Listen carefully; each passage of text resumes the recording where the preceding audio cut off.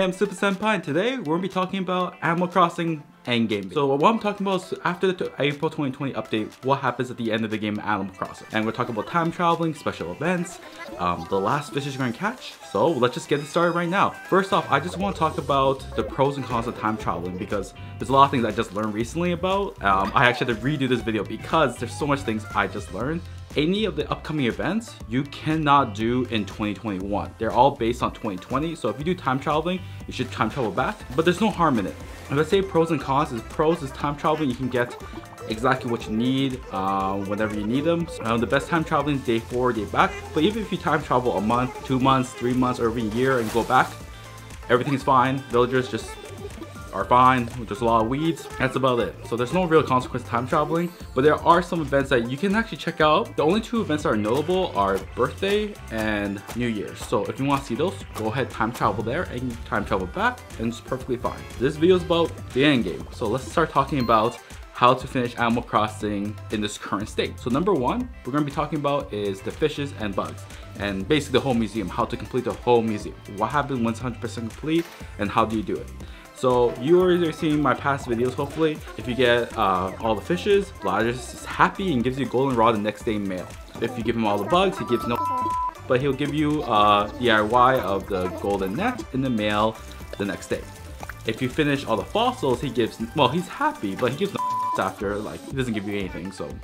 And if you complete the art museum, nothing happens either, but he's happy, so whatever. But let's focus on the bugs and the fishes because you probably are asking, when do I finish playing? I'm not gonna spoil the summer. The summer has the best gameplay ever. 60 of the fishes and 63 of the bugs are available in the summer. So I'm not gonna tell you how to do it. There's videos out there. I made one about how to catch stags. Fishes wise, just use fish bait, and if you're too nervous to catch fishes, just close your eyes, and then when you hear it, you jump on it. That's about it. Pretty simple. But I'm going to talk about the last part, the fall, winter. When can I time travel to finish up the game? The 6 fishes I'm going to list over here. The one that gave me the most trouble was blowfish because I'm pretty sure that Wikipedia's dates are wrong. It's 9 PM the spawning, I'm pretty sure, because I caught it pretty easily that. But if not, it may be a rare fish because yellow perch and the other fishes spawn. All the other fishes had a really easy time to get. King salmon, for example, just took a little bit more effort. It was a huge fish because sturgeon's in the same area. Whatever. The last fish you can catch is a smelt fish, and that's available on December 1st.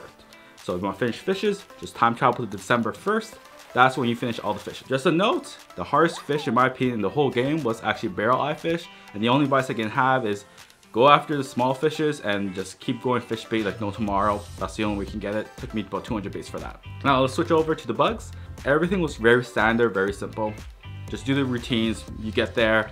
The only one I had difficulty with was dung beetle, and that was the very last bug, and it's only available when it snows Animal Crossing, which is not December 1st, but in my game, it was the earliest was December 11th. So time travel to December 11th to get the dung beetle. All you have to do is see a snowball, kick it, and later on, a dung beetle will push it around. When you see a ball run it, when you see a ball pushed, boom, that's it.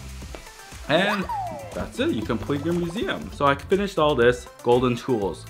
What do you think, golden tools? I think they all suck. I don't see it as a point. Golden slingshots, okay, breaks. Everything breaks, that's the issue. So even the golden shovel breaks easily, golden axe is terrible, a golden rod, golden, I'm gonna be honest, I didn't even care about the golden tools. Yeah, it's a nice achievement, but you're never going to really use the tools, I'll be honest here. So let's move on towards significant events and DIYs. So when the fall, winter comes, again, a lot of events don't happen. No Halloween, no Thanksgiving, no Christmas unless DLC comes in. If you don't have it, tough luck, and that's fine. Fall and winter, you guys can get all the DIYs for the fall items like maple leaves, acorns, nuts, all you want. Sure, why not? My favorite was Snowflake, but Snowflake's a bit different where you have to build a snowman.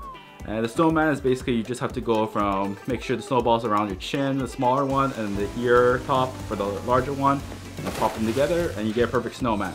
But if you don't get a perfect snowman, they get pissed off, and the worst ones, this one is the sarcastic one. It's hilarious. I just did it just because I got sick of it, but yeah, basically give you a special large snowflake you use to make your DIYs, and I actually really like them, so I did all the snowman ones. So just an FYI for there. But the major events I want to talk about is number 1 is birthday. If you didn't celebrate birthday, I strongly recommend you to see it if you want to experience it. is the best experience I've had in Animal Crossing or any game for my birthday. So I fast traveled for a year because my birthday was in February, and I got kidnapped by my villager. He surprised me with my 3 favorite villagers. These are my 3 original ones: Puddles, Cherry, and Big Tom. So that was a big deal for me, seeing them just happy, chatting with them. It felt special. You made a wish, and then you hit Pinata, and you get cupcakes to come out, and these cupcakes are used as gifts to give to other people, so don't eat them unless you don't care about some villagers. After you're finished celebrating, you guys make some fun times with your villagers. You head back to your home, and you start giving out the cupcakes to all the villagers in town. The only one that acknowledges your birthday is Isabelle. Everyone else doesn't care really. But when you give the cupcake, you get free birthday swag. This video clip shows all the swag. You get glasses, hat, table, cake, all that stuff.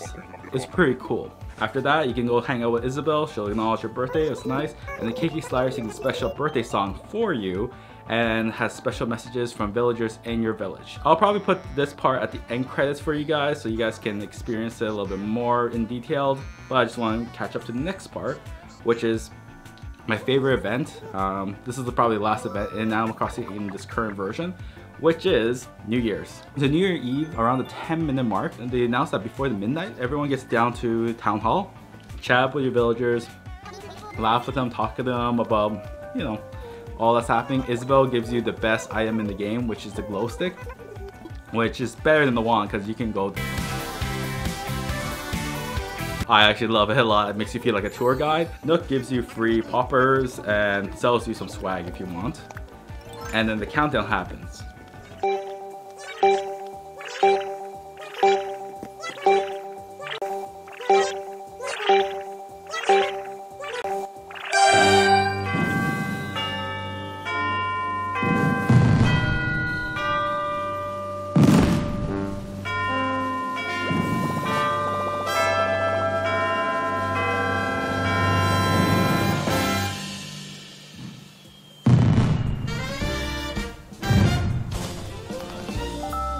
And that is the most magical moment. You can bring your friends to your village too. My best friend Kat came over. We experienced it together. It was the coolest thing, and I actually am excited for next year, New Year's. Also, if you time travel back and forth, you can get as many like glow sticks as you want, just FYI. But it is a surreal experience, and I strongly recommend you guys, if you guys want to time travel there and back, it is probably worth all the weeds that are going to be growing in your time travel yard. And yeah, that's a quick summary of all the endgame stuff you can do in Animal Crossing right now. I know DLC is coming out and I'm excited for that, but a lot of them are locked off based on date. And I also want to talk about time traveling, where you need to use this in order to get things that you want to enjoy the game faster. For example, Celeste, Gulliver, Red. Time traveling helps you speed up the process of getting materials you want, because it's not a game for you to get locked off based on date. So use time traveling so you get the opportunity to get what you want and enjoy it for the full maximum. Also, let you know the other consequence of time traveling is there's cockroaches. All you have to do is step on a cockroach in your house and it's okay. But cockroaches do lower your home value. Also, it's weird you can't catch cockroaches, but you know, no one wants cockroaches, so screw them, put it in a museum. I guess Blathers just doesn't want to get involved with that. Pros of time traveling are literally, you can go to any day you want without any consequences. None of your villagers move out. You just get a lot of weeds, but you get what you need to do and you can come back anytime you want. Nothing's affected really. And this helps speed up the process. So if you guys are already done catching all the fishes and bugs you want, go ahead a month or two, get new ones, get back to the time present if you want, or just keep going, but you can go back anytime for the next DLC. That's what makes Animal Crossing great, is you control the pace of the game. I know it's not the right way, but it's built in a way that you control the game, and that's what makes it exciting. I never realized how much fun Animal Crossing could be until all my friends joined me on the island. We did all the amazing events and we had a great time. I have to say, this is the best game of 2020, if not the best game I've played in the last 2 years, I think? 3 years maybe. It is by far the perfect game for what's happening outside. And especially with the New Year's event, it kind of closed off the door for you with all the memories, with all your villagers saying, look, there's a lot that has happened in our lives in the last year, and probably by then when you play Animal Crossing, you'll experience so many memories with your villagers. And I strongly recommend anyone who hasn't played Animal Crossing before, you should play. And if you play Animal Crossing, you should have your friends, because that's another layer of gameplay that's insane, that even though it seems simple, is actually incredible. So So yeah, that is my quick recap of literally the end game of Animal Crossing. And yeah, I'm excited for the next DLCs because it's going to add to the game. But again, the game is built towards you. You time travel because it's the pace you want to go to. You enjoy the way you want to. But more importantly is make sure you make memories in this game, because even though I told you about all those things, all the seasonals, all the events, everything you do in this game is going to be something you're going to be happy about later on. And you can't say that for a lot of other games, because a lot of other games, at the end game you move on. This one's kind of, you live in a town where it's basically the reflection of your hard work. Just like for me, when you see my city, when you walk in, you see the robot hero I worked so hard for to build, which is the best thing in the world. Also the dinosaurs I made, and also the naked man. Good memories. So yeah, thanks again for watching. Hopefully this video does help you guys out knowing when you guys can time travel to finish up all the things you need to get. Just enjoy the game the way you want to, and you'll have the perfect time. Thanks again for watching. Hopefully I'll see you guys next time.